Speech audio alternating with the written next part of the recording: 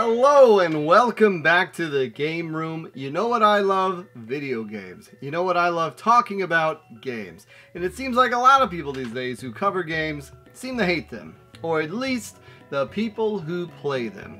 Well, that's not me, and that's not the 3,439 of you beautiful people checking out this video here today.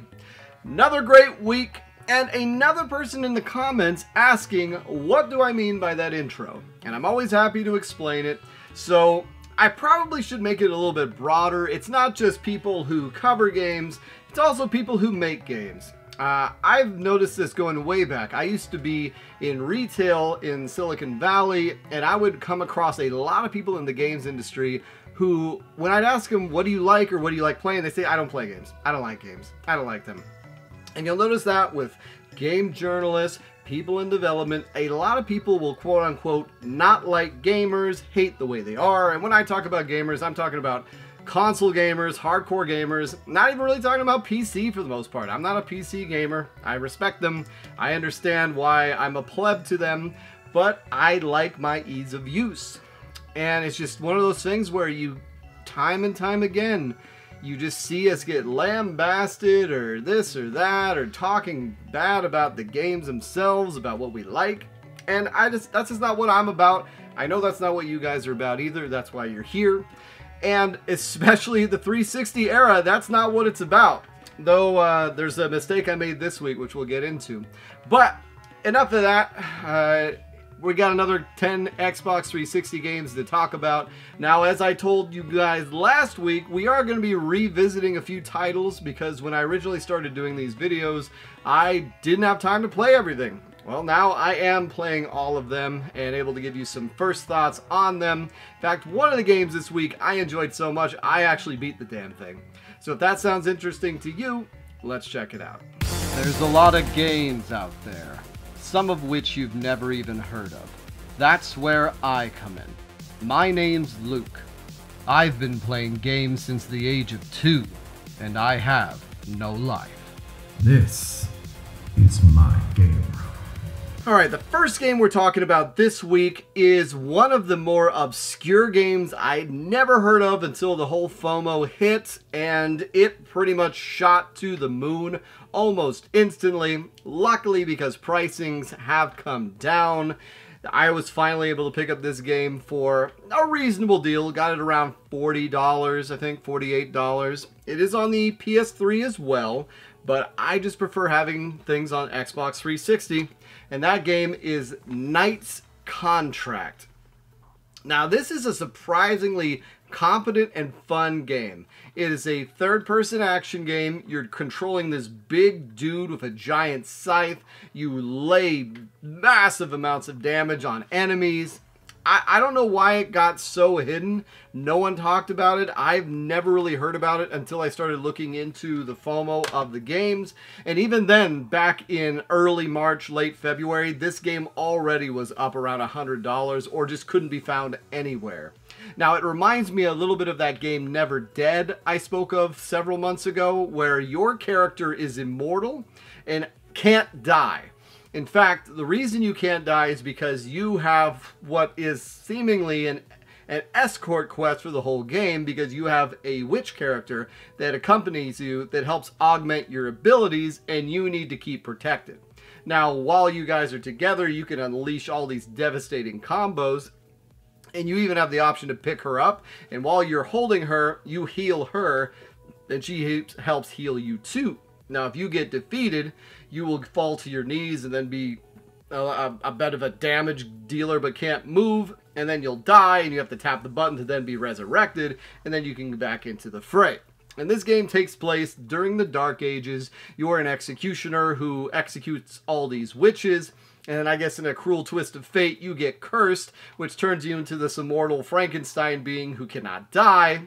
And you end up getting reconnected with the resurrected form of one of those witches. And then the two of you get linked and need to go through and take down the evil witches or the evil enemies, or, you know, pretty generic story, but very, very tight gameplay. Surprisingly tight gameplay. And I'm almost thinking I want to say this game came out in 2011. It had to have come out around the same time as, say, Skyrim or some big title like that where it just got completely overshadowed. No one knows about this game. No one talks about this game. Like I said, I never heard of it. And it is surprisingly competent, very tight, other than it on the surface appearing to be an escort quest for the entirety of the game, when in reality it's not.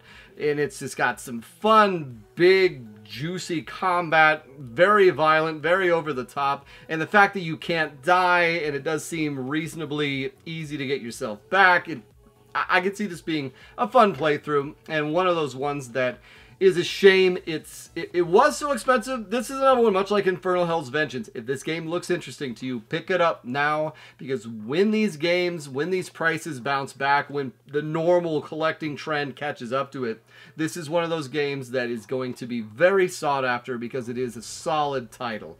And it is on PS3 as well, but like I said, I prefer the 360. So that's what we're getting started on.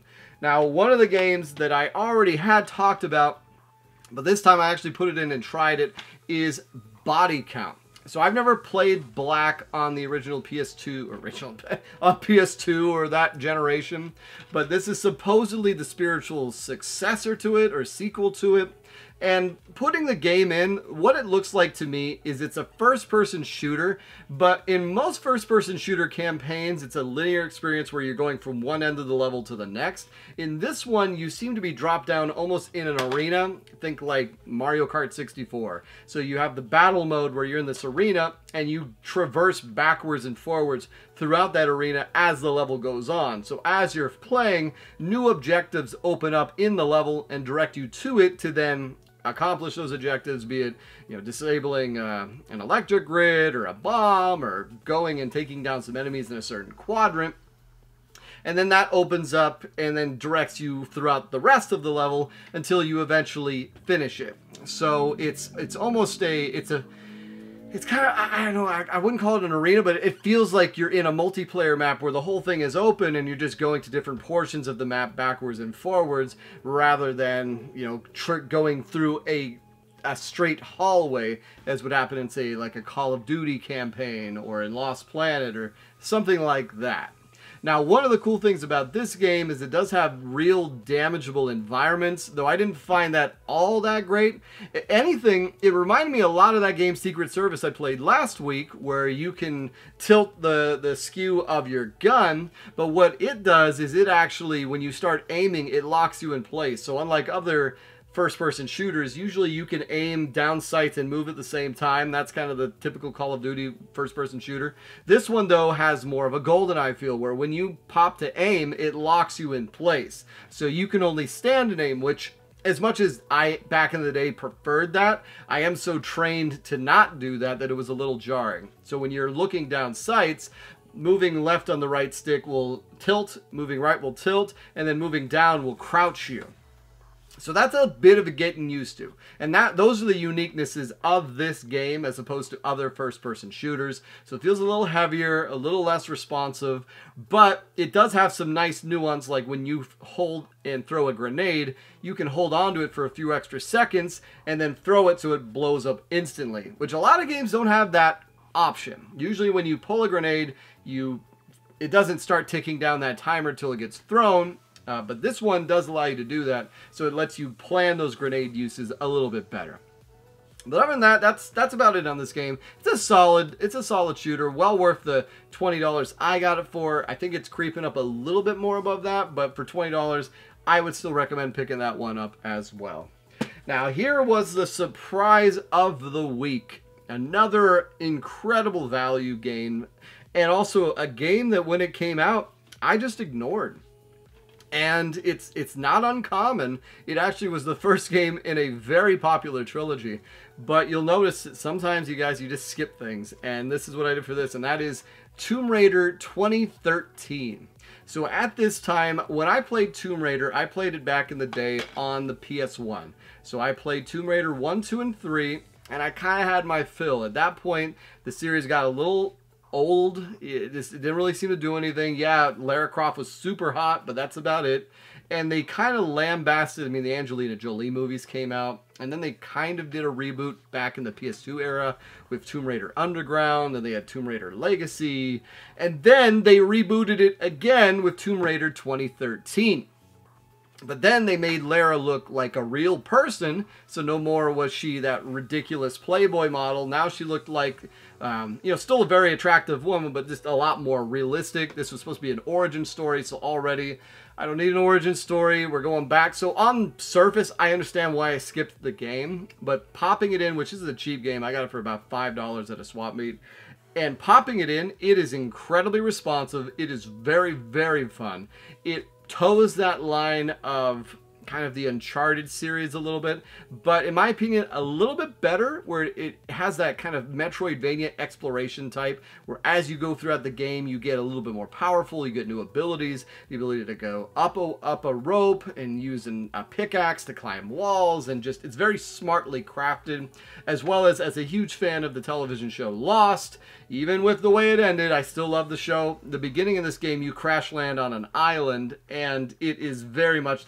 Now, it deviates from being Lost, but it feels like the opening of Lost, where you're on the island, things are crazy, you get knocked out, you wake up in a cavern, you gotta escape, and then you're seeing all this craziness going on. You go down a hatch.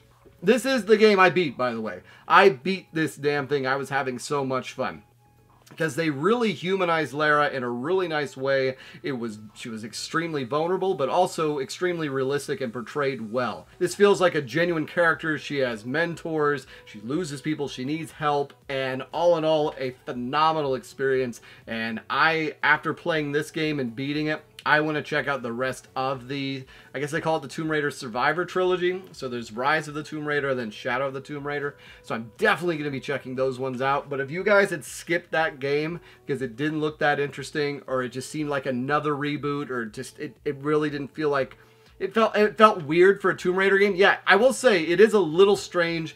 It doesn't feel like Tomb Raider, but they do justice to the series. Even the way they pull out the double pistols, one of Lara's iconic weapons, is so smartly handled, and you can tell there's a lot of care going into it, a lot of respect for the franchise, and probably my favorite Tomb Raider game now. Like, it is very, very good, and I'd highly recommend checking that one out. Now, on the opposite end of the spectrum, one of the worst games ever made. I remember when this came out, it got a 2 in Game Informer, and I had never seen a game get a 2. I've really not heard anything else other than, I think Pro Jared did a video on it like 7-8 years ago, which was very funny, and did a good job of covering it, but that is Ride to Hell Retribution. Now, this is a sneakily hard game to find. I actually bought this on the PS3 because I could not find an Xbox 360 copy of it. But then there was DLC, story DLC, that I snatched off the store before it closed down. And since prices started coming down, I'm like, all right, can I maybe find a copy of this? It's floating between $20 and $40. I think I got around $27. But yeah, Ride to Hell Retribution, which, funnily enough, my copy came with 2 manuals. So I got an extra manual. Though the manual is like a page. It's one of those ones where it's actually a digital manual. So if you don't have the manual in the game, yeah, it's not complete, but don't be too bummed. But, oh my god. This game is so incredibly bad that it's also incredible. And not just bad writing, not just bad story, not just jarring scenes, like actual bad coding. There was one time where I shot a guy, and after he got hit, he flew up in the air. Ironically, because it does share so much DNA with another game called Days Gone about bikers, it reminded me a lot of some of the glitches I came across in that. But man, this game... the driving is terrible. There's glitches. The game froze on me. It's got ridiculous just levels of difficulty. Like the enemies, they can take bullets to the chest forever, but a headshot will slow down and take them out. Other than the hockey mask guys, which take forever. And it's kind of open world, but it's kind of not. When you're walking in the wrong direction, the game's like you're going in the wrong direction, it turns you around. You have to slide under things on the bike, but for some reason, it will just say you failed it even if you go under it. The timings it gives you to get places are very tight. It's so bad that it's very fun. And it's also within reason. Like, so I played this game right after I played Tomb Raider. So unlike Tomb Raider, which was just a delight for the most part, I think it got towards the end I got a little over it, but the spectacle of it was incredible. In Ride to Hell Retribution, it was almost just the sheer insanity of it all. Like, you go from just the opening cutscene, your uncle's like, guys, don't go out, it's dangerous out there. And then 5 minutes later, your little brother gets his throat slit. And then you get shot. And then somehow you're back from the dead. And then you go out to a hotel and you sleep with everyone. So like just some girls talking to her guy and like yelling at him, and you go and beat the crap out of him. And then she's like, oh, I'm so grateful. But the cutscenes with you doing that, the characters are fully clothed. So it's what is going on here? And this happens with everyone. Like, it's such an absolute joke. I cannot believe it. It's so funny. It's so bad. It has to be experienced. And I believe it is like an 8-hour game, so it does wear on you. So while as much as I was enjoying it, do bear in mind that this is not for everyone. You have to really appreciate they're trying to evoke Rambo in the beginning of the game with you coming back from Vietnam, but it's all over the place. Like, they'll do smash cuts that make no sense, story that makes no sense. The guy's like, it's so bad that it almost just has to be experienced, and I am so happy to have it in my collection. But I got to the point where I was running my head against the wall with because the checkpoints are not very generous, so if you die, sometimes you're going back pretty damn far. But man, if this game sounds interesting to you, check it out. It is unlike anything you've probably played. You think Bethesda games are bad. You think modern games have bugs. This game has bugs, but in a funny way. So yeah, I'd still recommend picking it up if you can. Now, I generally stay away from a lot of racing games. I do really enjoy Excite Bike 64, but anytime I've played a motocross type game, I've never really enjoyed it. But this is one that I heard was really sneaky rare, even though it is pretty cheap. You can get it for $10, $15. And that game is Mud. Mud, FIM Motocross World Championship, which basically is a big old advertisement for Monster Energy drink, because they're everywhere in this game. But control-wise, it's pretty dang fun. It has that thing where you can jump uphill or jump up ramps, and then you can control your character in midair. There's this thing you do called scrubbing, where if you hold it long enough and then land it perfectly, it gives you a boost. There's different characters you can play with in a story mode, or you can do a tournament mode where you just race all the different races in a row, which is something more racing games should have, because sometimes it's just fun to race a circuit and see if you can come in first. Kind of like, strangely enough, Mario Kart has only done this once in Double Dash, where it allows you to race every single race in one tournament, which was awesome. I loved it back then, and it's so strange they never really brought it back. But Mud is fun, and I've been looking at more of these games. This one nailed things like that, and it's funny because it really doesn't feel like I'm playing a game that came out 12, 15 years ago. It looks great. It looks great on an HD TV. And it's fun to play, controls well. Once again, not my cup of tea. I'm not the biggest racing person in the world, but it is just a fun game to have around, and that could be something fun to play with other people too, who naturally aren't gravitating to some of these, nerd games that I tend to enjoy that are super hardcore. Alright, one of the games that I bought back in the day that I did take a risk on, I want to say it was on sale for $20, and especially back in 2010, 2011, I was dirt poor, so I could not just willy-nilly drop $20 on a waste of time like I do now. But one of the games I picked up, didn't really know much about. I think it was between this and Dark Souls, and I picked this one up, and I had a great time with it. And it has gone on since then. That game is Darksiders. So Darksiders originally came out in the 360 PS3 era, and it really was sort of a God of War adjacent game, but also utilized a lot of that Ocarina of Time formula in a 3D platformer where you're going around, you get new abilities that unlock more and more of the world. It had a very interesting backstory. You're playing as one of the 4 horsemen of the apocalypse. In this game, you're playing as War. And when I picked this one up, I want to say Darksiders 2 was in development, though I didn't know about it. I want to say I picked this game up, I beat it, and then immediately Darksiders 2 had a big spread in Game Informer. But I never picked it up. I got the Game with Gold free download version of it, so it is on my 360, but I haven't played that one yet. Maybe that one's coming in a future video, guys. Who knows? But this game has been remastered. It's on modern consoles. It's actually the funny Nintendo Switch case that came with the black case, if you guys remember, very early on Switch collecting. So, and that one, of course, has become much more hard to find.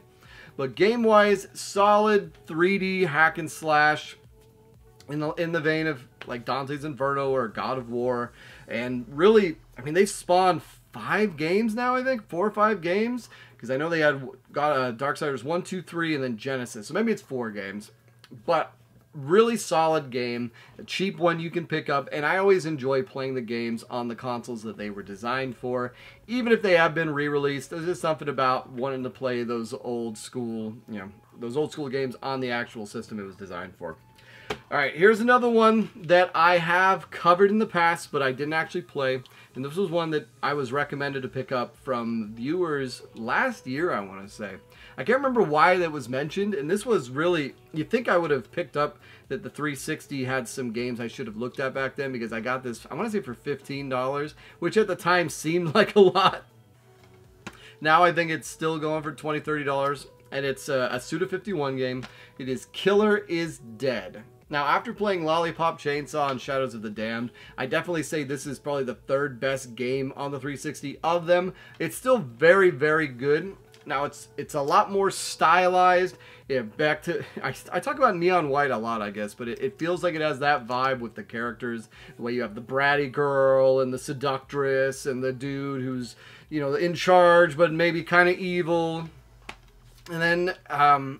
it also reminds me a little of Astral Chain too, because you're playing as a detective who is in charge, basically being an execution squad, and they go and they hunt monsters. So the first level has you going after Alice in Wonderland type imagery, and it's kind of all over the place, visually stunning, has that same frenetic combat that you would see in Lollipop Chainsaw, Shadows of the Damned. You use a sword, and you also have a gun that looks like a Mega Man Buster on your left hand, so the sword is far more useful, and there's these cool execute abilities you can do, and it's just really, I mean, also it does have that Suda51 flair at times too, but a solid get, one that I can wholeheartedly recommend. Pick it up. I really enjoyed it, and who knows, I know that the other 2 have gotten remasters. This one, no one talks about it. It's funny, it kind of gets lost in the shuffle. Not as good as the other 2, but a very solid game, and by the time I got to the 5th chapter, I was kind of in the flow of the game, and I was appreciating where it was going, and looking forward to seeing more, and seeing more of the over-the-top monsters, and the way the levels behave. It's fun. It's level based and is a very solid game, and I really find that I'm enjoying a lot of what the Suda51 does. Alright, I talked about Final Fantasy 13-2 the other day. I figured I should talk about Final Fantasy 13 just to have it. It's funny, I had someone mention to me in the comments what I thought about Final Fantasy 15 and 16. I actually haven't played 15, but 16 is probably my favorite game in the Final Fantasy series since Final Fantasy 8. And yes, I have played 9. And the reason for that is I like the way... Yeah, I've accepted they've gone away from turn-based combat. At that point, yeah, it plays more like a Devil May Cry game, but I thought at least the combat was exceptionally fun. And they really at least honored the visuals and the thematics of Final Fantasy, especially the summons, which was the big thing that sold me on Final Fantasy VII back in the day anyways. And then being able to see the summons fight in these kaiju battles was incredible. But anyways, that's not... We're talking about Final Fantasy 13. And it's funny, I feel like I was convinced to dislike this game based on what I read about it, even though at the time when I was playing it, I was enjoying it. But it almost felt like, wow, everyone says this game is terrible. Oh yeah, this game is terrible. So maybe, I mean, if it was now, I'd probably stick to my guns a little bit more, but I was, what, 22, 24 back then? So I didn't have as much conviction, I guess. I enjoyed playing it. I liked it more than 11, or not 11, I liked it more than 12, and I liked it more than 9, or at least I got farther in it, but I did just quit it. I just up and put it down and never went back to it. I found the combat better than 12, but having the gambit, or not even the gambit system, just having the lock-in system where you use the points and it does the battle, the fight for you. Yeah, it's not as good, but at this point, it's just one of those things where I wanted to have in the collection. I'd recommend you guys picking it up too. Just like I'd say, get all 3 of them, just because they are, I really do have the feeling that they are aging better as we get further along from it than we thought at the time. All right, and the last game this week that I am revisiting, I have one more after this, but the last game I'm revisiting is a RPG that is exclusive to the system. It's one of the trilogy of RPGs that is, and that game is Infinite Undiscovery. So I originally, when I talked about it, I had said how it had variances in what could happen, which I then actually playing it discovered how that works. So for instance, when you get in there, let's say you can sneak through a prison and not raise the alarm, or you raise the alarm. Well, if the alarm is raised, once you get to the top floor, the guards will go then alert a giant ogre, hey, track that person down. However, if you don't raise the alarm, once you get to the top floor, you sneak up the stairs, and then you get a different cutscene where the guard sees you and then goes and gets the ogre and says, hey, this person is here. And it's as simple as that sounds, even though it's not the big world-building changes that are promised in something like Mass Effect. To be honest, I think that level of nuance is more interesting to me than the other one. Because in doing it this way, then you actually can have a more meaningful playthrough difference. Because what tends to happen in a lot of Mass Effect games is that you make these decisions and then it just happens the same way anyways. Versus in this game, it's not pretending that the decisions that are happening are going to change things permanently. Instead, if you raise the alarm, then you get one cutscene, versus if you don't raise the alarm, then you get another cutscene. And not knowing that when you're playing it, but then if you die and go back and get the other one and get a different variance of it, is exceptionally satisfying. And I have a feeling that's the way the whole game's going to work. Now, the combat kind of threw me through a loop. They really throw everything at you, which I think is part of the reason why some of these 360 RPGs didn't do as well, because I noticed the same thing happened in Last Remnant, same kind of thing happened in Record of Agris War. I don't know what it is. It's like they want you to know how to do everything immediately versus just throwing you in and allowing you to kind of do that simple like hit X to attack until you have to use some of the more advanced abilities like you do in, say, PS1 RPGs, that it really throws you through a loop. And that's kind of the nature of action RPGs anyways. If you're trying to make it different than just a straight up hack and slash, then you're going to have to learn all of these new button prompts. But giving me 17 different slides I have to read at the beginning of the game when I just want to get and start feeling how it plays is arduous, especially because I mean, we're talking about, this is a scenario just for me, but also, I don't know if I want to, if I was a player, I don't know if I want to dedicate that much time. But what happens is you seem to auto-target things that are in front of you, and you can do a regular attack or you can do a special attack. You can hold the R button to then connect with an ally, and then it allows you to use some of their abilities, but in order to use items, you have to pause it, and it tells you early on the ogre is going to like one-shot you, you can't damage it, but then the ogre gets... And then you get into, like, it seems very difficult. Running away from the prison, you have dogs chasing you, you have guards chasing you, and if you stop for a second, you're just gone. Then the ogre starts chasing you too. I don't know. I don't know if it's just a really hard starting point, but I got through it, but it felt a little bit like I had to exploit the game to get through it. But still fun. One that I would like to put more time into, especially because it's made by Tri-Ace, the Star Ocean people. And it's not like Star Ocean, but it definitely has some of the DNA of the combat as far as the way it works a little bit, which I've enjoyed, and I look forward to seeing more of it. And then the last game we're talking about this week is one that I got hoodwinked on, guys. So I saw this is a version that came with all the DLC, and I should have checked to make sure that DLC was on the disc. Turns out it was not. It's got a really nice cover with Jill Valentine on it, but that's about it. And that's Resident Evil 5 Gold Edition. So it's funny, Resident Evil 5 is actually a really fun game. I don't understand, it gets a lot of hate. I thought it was a pretty decent game back in the day. You know, punching the boulder, all that is over the top and obnoxious. but I don't think people really started hating on Resident Evil 5 until Resident Evil 6. I mean, it started to sink in that they really did diverge so much from the original Resident Evils. As far as a co-op experience goes, it's fun, and even as not a co-op experience, Shiv is a pretty nice AI partner. It worked out well. It was nice being able to switch items back and forth between the two of them. The reason why I talked about Gold Edition is that this comes with all the DLC, so the Mercenaries campaign, Jill's extra thing, all of that is included, but it's not on the disc. Instead, it's on a little sheet. And apparently that sheet only is active for about 3 to 6 months after the game has been purchased.